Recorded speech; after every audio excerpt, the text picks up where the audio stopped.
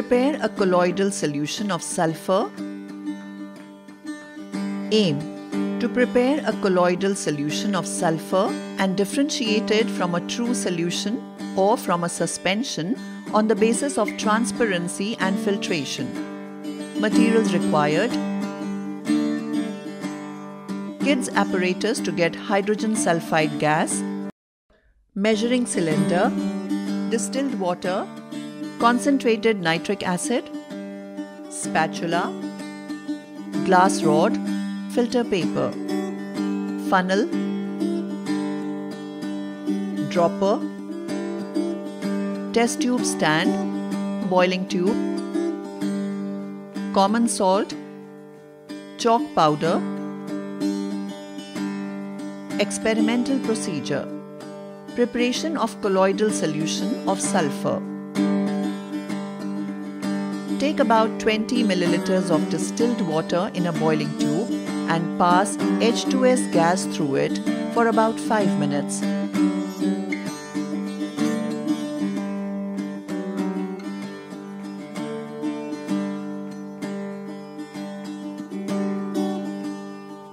Warning: the solution would smell like a rotten egg.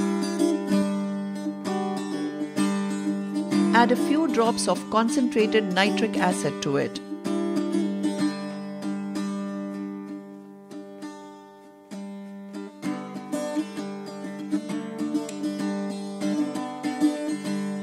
Stir the solution.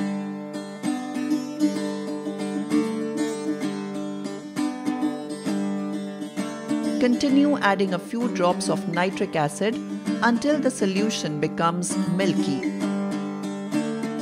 Transfer the contents into another clean boiling tube. Label this boiling tube as Tube A. Preparation of true solution. Take about 20 milliliters of distilled water in a clean boiling tube. Add approximately 1 to 2 grams common salt.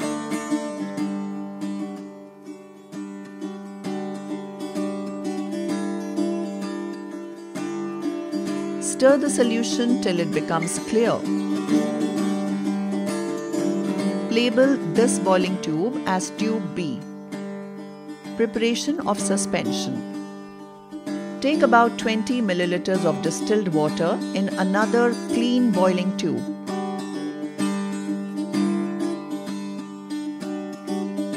Add approximately 1 to 2 grams of powdered chalk into it.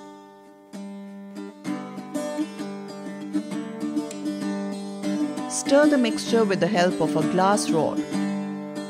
Label this boiling tube as Tube C. Observations: transparency: A. Milky-like solution, colloidal solution. B. Clear solution, true solution. C. Chalk powder does not dissolve, suspension. 2. Filtration. Filter the contents of different tubes through ordinary filter paper. A. Remains milky, colloidal solution. B. Clear solution. C. Chalk powder and water get separated.